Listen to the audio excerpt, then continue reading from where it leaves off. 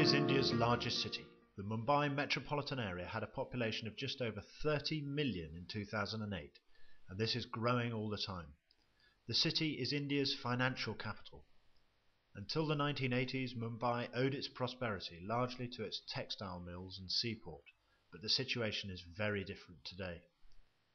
The city houses India's Hindu TV and film industry, Bollywood, as well as a plethora of top financial institutions, biotech industries, engineering firms, and even atomic research enterprises. This is high-tech India, quite different from the image many people have of slums and poverty. And yet, over half of Mumbai's population do still live in grinding poverty in the slums, many of them in Dharavi, one of Asia's largest slums with a population of somewhere between 500,000 and 1 million people. Dharavi sits on prime real estate that is being jealously eyed up by developers. This film shows some of the issues that face megacities like Mumbai in the developing world.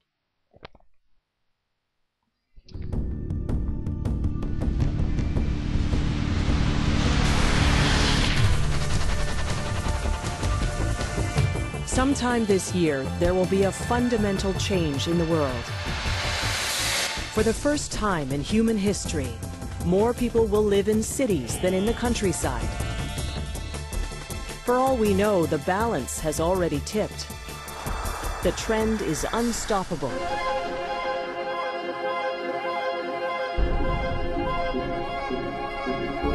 Every week, 1 million people flow into urban centers, into cities that aren't prepared for the torrent of surplus humanity. Pressure is building and spilling over. There are now 1 billion squatters in the world and counting.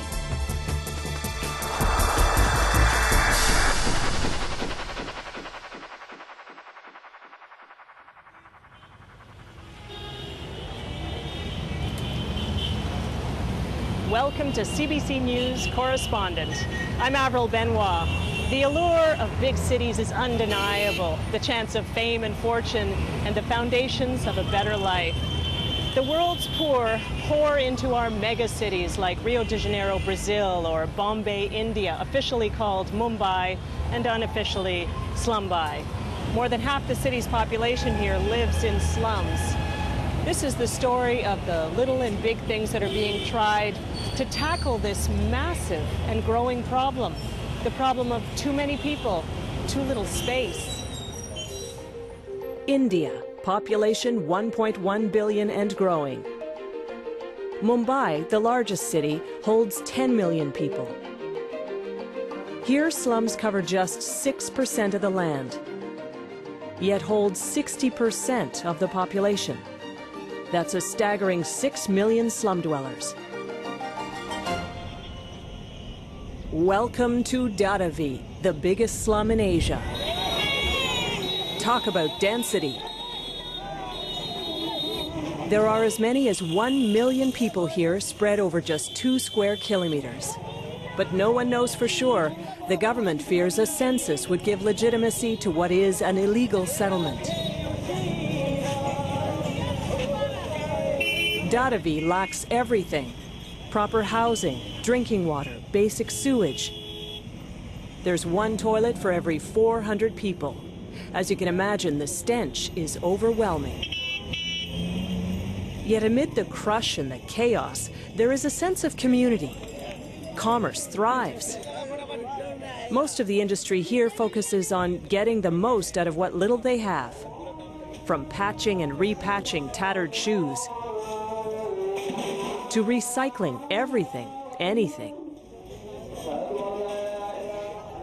To some, this makes Mumbai a city of strivers. To others, it's just a city of slums. Well, the only thing real about Mumbai is its estate. It's real estate Mumbai. Every facet of our life and every aspect of our life is covered by slums in some form or another. If they decided to call a halt, the city would come to a grinding halt. Mumbai would come to a grinding halt without the slum dwellers. They don't just ride the trains, they run them and do all the other low-paying jobs that keep Mumbai's economic miracle on the rails. This is their morning commute. A ticket costs a few rupees, about 1 cent. Every day, 6 million passengers cram into Mumbai's train stations. It's a wonder the antiquated transit system can handle them all. So what defines a slum dweller? In fact, what defines a slum? These commuters might look well-to-do, but most live in slums, shanty towns with no legal standing. That makes them squatters, living on whatever land they can find. Their commute is like their lives. They squeeze into whatever space they can. Please stand back, sir. Don't stand here. Lost in the crowd, somewhere in this crush of people, are new arrivals, coming in from the countryside, looking for a better future. Most will end up in the slums that riddle the city. You get the sense families are prepared to wedge themselves into every conceivable public space. They'll build their hutments, their shacks, along highways, bridges, sidewalks, and even along these tracks.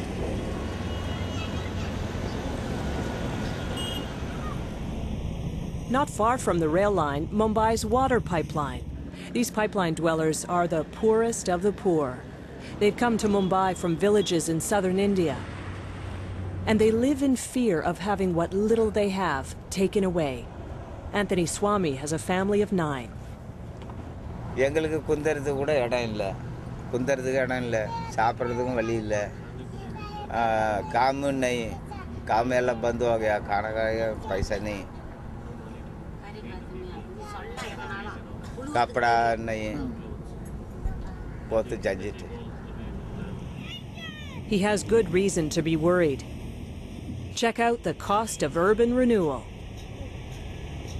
These piles of rubble used to be homes. A wrecking crew has just swept through this slum, the first of 2 waves. Now all the residents can do is salvage what they can from the ruins. This slum pocket is along a thoroughfare. The city wants to widen the road. It gave little warning that the demolition was imminent. This is my house and this is my shed. This is your cow shed? Yeah, cow shed. Subhash Yadar has already lost the front of his home. His barn will be next. These are literally cash cows for his family. But as far as the city is concerned, the barn stands in the way of progress. On Monday, the wrecking crews are threatening to return and finish the job. How many years has your family lived here? I think family is living, my grandfather is living and my father is, I think, 30 or 40 years. 30 or 40 years. And it was illegal all that time? It's the constant uncertainty that eats away at slum dwellers. Government surveyors can show up at any moment. And even if you survive the first clearance, there's no guarantee they won't be back one day. Arif Sheikh has lived here for 36 years. Everything beside this will go. This will leftover. This is the leftover now. Now we want to clear the picture. Is this the last line? Every 5 years they change the plan, and then you are the sufferer. How does that feel? It feels you are destroyed. You have no place. You have no thinking. Everything is gone out.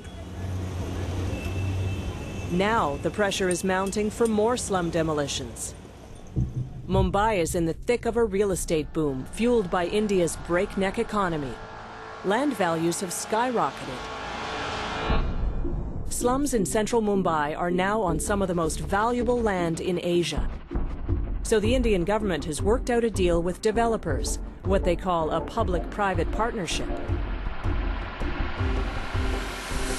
Entrepreneurs can have huge parcels of land for free if they agree to build housing for the slum dwellers they displace.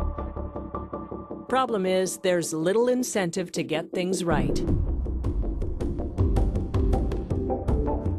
Increasingly, they build tenements for the poor people they've evicted farther and farther outside the city, where no one wants to live. Now, developers have their sights set on the biggest real estate prize of them all, Dharavi. Mukesh Mehta is a multi-millionaire real estate developer. He made his fortune far from these slums. Back in the 1980s, he went to the U.S. to build luxury homes in Florida. He's back with a grand plan to transform the slums of Mumbai. He wants to bulldoze much of Dharavi, including this neighborhood, creating a new community. And the local government has given him the go-ahead. He'll build tenements like this one, and while housing projects are nothing new to Dharavi, he says his plan is best. Coming here, what you see is the entire Dharavi. You can see from the top of the terrace. You can see some of the bad examples and not so bad examples of what has been constructed so far. What we've tried to do in the project is to provide space and privacy, as you can see between these two buildings. A fair amount of space, like any other well-planned society or apartment complex. And all these thousands of families, we hope that we can provide with high quality of infrastructure, beautiful gardens, schools, colleges, hospitals, etc., so that they can uplift themselves and live in a far better environment than they're doing already. And that's the real purpose of this master plan. He wants to build tourist attractions too, thinking that outside money and outside ideas will revolutionize life below. And the cricket museum will be just beyond those buildings. That's right. Mehta wants to build a cricket museum in the middle of the Dharavi slum and a golf driving range. Where will the golf be? Where's the golf course? The golf is right in front of that pink building. We'll have a strip which will be almost 100 meters wide and 400 meters long, just for shooting the balls. So the cricket museum is over there. Yeah. And the golf driving range is over here. It seems incompatible with a community of slum dwellers. How do they fit together? First of all, I think there's a lot of talent within slums. And just because they're poor, it's not that they lack the capabilities. I don't see why the slum dwellers cannot be playing golf or shooting a few balls. It's absurd, in short. I need not elaborate. It's absurd an idea. P.K. Das is an architect and an activist. He's also a staunch advocate for more government involvement in providing slum housing, rather than relying on the schemes of developers like Mukesh Mehta. Well, government would accept anything that does away with government's responsibility. So I'm not surprised, I'm not enamored, I'm not happy that Mukesh is a plan that government has accepted. The slum redevelopment program in its present form is a complete disaster in every sense. I don't want to take the high pedestal of Jesus Christ, but I'll just say that they don't know what they're doing, so forgive them, Lord. It doesn't matter to me what people think or feel. I have to do my job. I have to do what I believe in. Dharavi is just the start of Mehta's grand vision. He wants the government go-ahead to make Mumbai slum-free within 15 years. Now, this is a challenge, but I truly believe it's a huge, huge opportunity because the government is firstly very keen to make Mumbai slum-free. My organization has put together a plan which we call Slum-Free Mumbai Vision 2020, whereby by 2020 we can make the entire Mumbai not only slum-free, but through that process make Mumbai a world-class city. As you can see, Mumbai is a long way from being slum-free. The good news is the slum dwellers have many allies across the city. Those allies are more like factions. Jokin Arputham is the leader of one faction. He heads up SPARK, the National Slum Dwellers Federation of India. He says the slum dwellers themselves, not developers, should be deciding their fate. I'm organizing people to question it. Who has given the mandate for you to change my life? These people have been consulted. Our people are part of this whole planning. Can it be done? You need to have the poor, people who are living there, they need to decide to change the lifestyle of our own. Then as the change will come. Without the people are thinking for change, change will never occur. Rather than fight the developers and government, Jokin's organization has been constructing its own apartment buildings and also encouraging slum dwellers to move to housing projects outside the city. Case in point, Mankhurd, 30 kilometers east of central Mumbai. But this redevelopment has been a disaster. The towers were built too close, elevators don't work, and toilet pipes that run on the outside of the buildings leak and splatter sewage onto the streets below. On top of all that, the dilapidated complex is too far from Mumbai. People who once worked near their old shanty towns are now unemployed, and in many ways worse off than they were before. They're angry, and so is Varsha Iyer, a university student who's trying to help out. Trust me, I get a very terrible feeling of being helpless, not really doing anything for these people. I have just no words. I mean, it's unexplainable situation.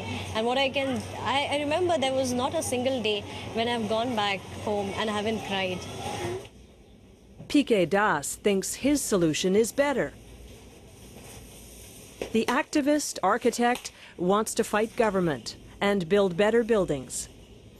These are his plans for Chandivali, the biggest rehabilitation site in Asia, a sprawling new community for relocated slum dwellers, with broad spaces between buildings, central plazas, and working areas for transplanted industries from the slums.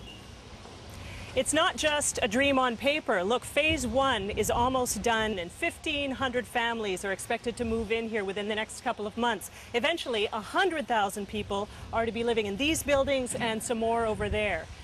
Now, the hitch is, this is 40 kilometers from downtown Mumbai, and trains, which are essential for the poor to get around, are nowhere around here. So the question is, will people really want to live here?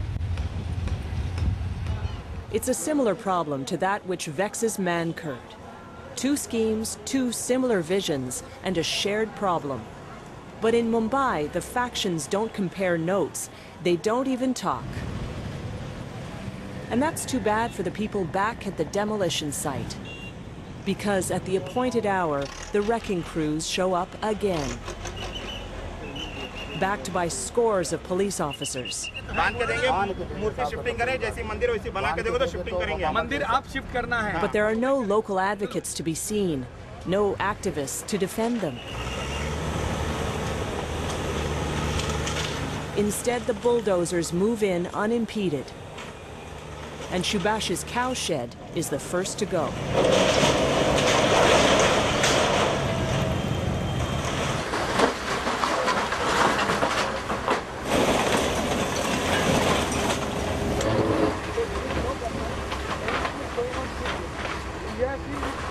Subhash and the people of this slum are devastated, and yet resigned to their fate.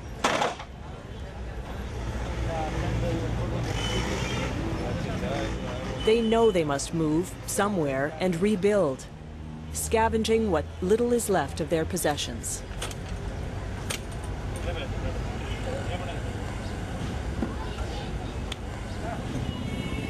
I'm feeling very bad and very scared.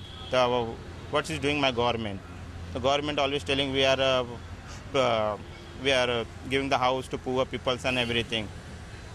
They are removing the poor people from Bombay.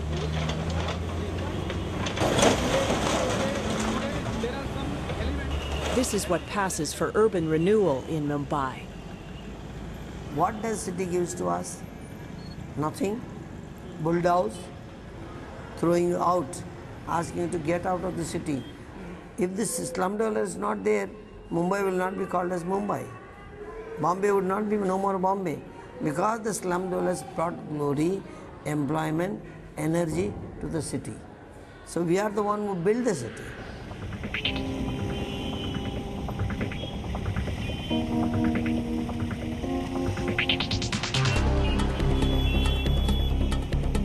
I looked at myself, whether I'm happy with what I'm doing, the same shit again and again. No aims, no goals, freaking trolls. I said, looking in the mirror, do you you know me? I think you Back do. in India, these young men dream of escaping their slum too.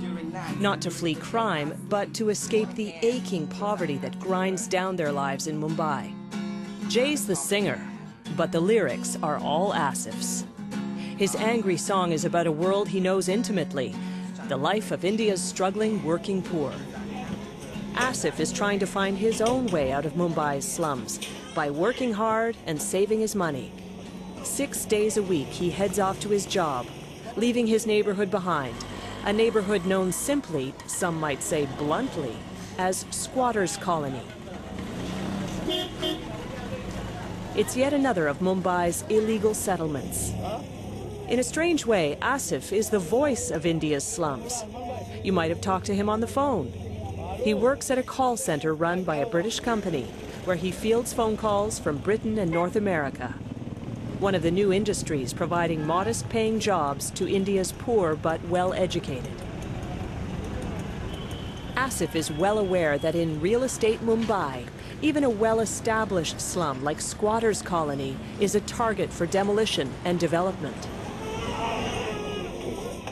I don't want to suddenly come back from my shift and see that there's a notice board on my wall hanging that you have to leave this place.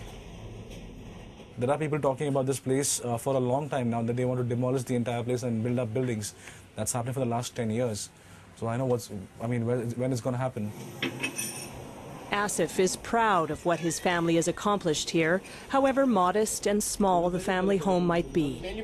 Over the years, his father transformed a wooden shack in the slum into what's called a chawl, a more solid, more respectable, but still illegal home.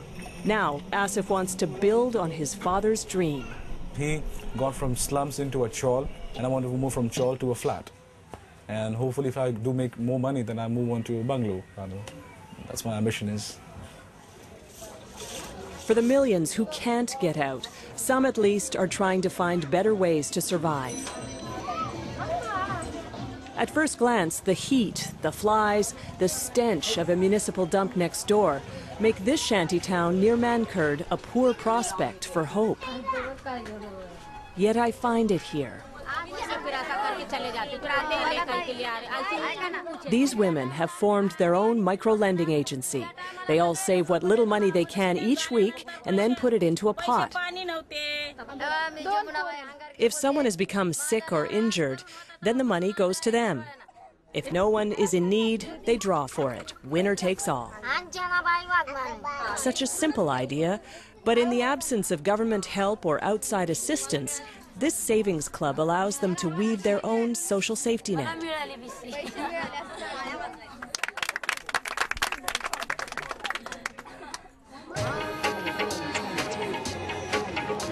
At first glance, this seems about as far removed from the slums and reality as you can get.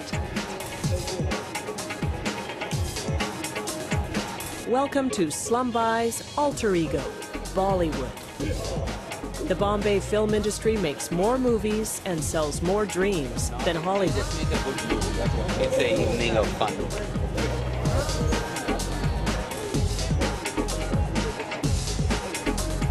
But among the actors, an activist.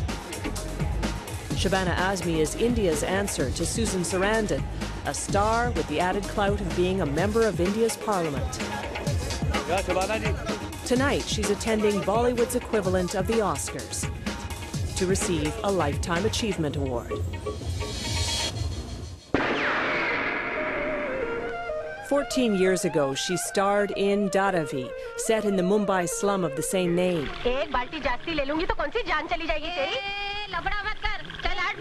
And while she has appeared in scores of other films, it was this one that helped crystallize what would become her cause and her crusade.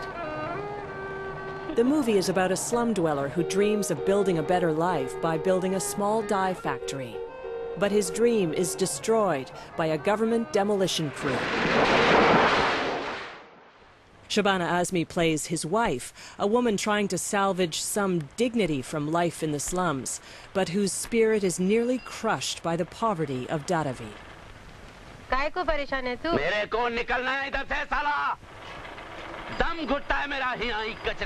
Any kind of improvisation Are we getting into the bus or are we in the bus already at the time? We're in the bus, okay. More than a decade on, Shabana Azmi is preparing for her next role, a movie about a mature couple that finds love.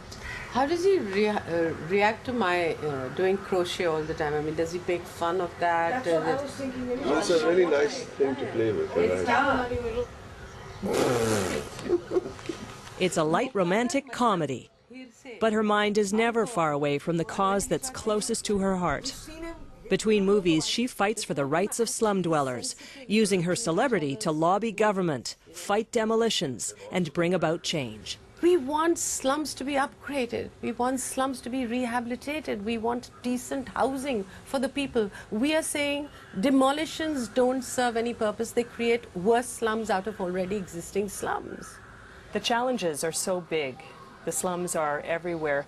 It looks like the problem is so vast that it would be very hard to find a solution. Is there one? There is certainly a solution.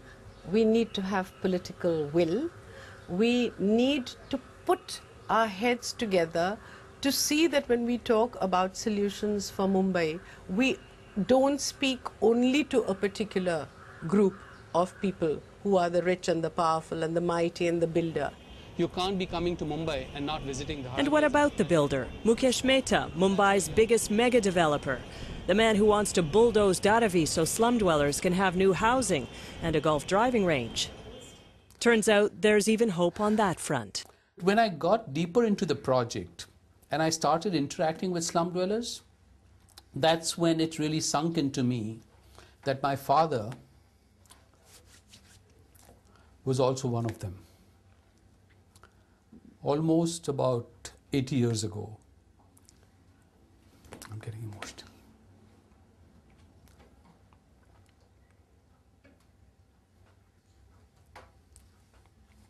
He was one of them? In some ways, because he came from a village. And almost 80 years ago with about 20 rupees in his pocket. And he made it big. And he educated us. And we in turn are doing whatever we can for the society. I know that the struggle is hard. We have a long way to go. But if we can sensitize, I think, not just the policy makers, but also people living in the city, for them to recognize that they have a relationship with the people who live in the slums. It cannot be a one-way relationship. You cannot say, I'll choose you to do cheap labor, and then you disappear into thin air. The rich and the poor will have to be accommodated together so that the poor also live a life of dignity. Only then can India become a power that it's happy with.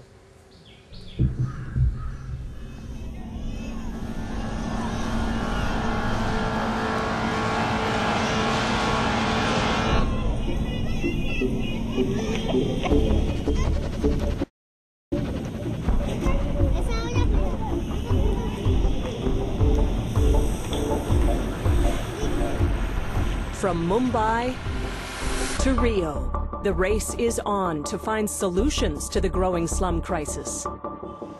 We've seen some small answers, but we'd better find some big ones. Since the start of this documentary, 6,000 people around the world have moved from the countryside into cities. That's 143,000 people a day, 1 million a week. 52 million a year. And most are heading into slum cities in this shifting world.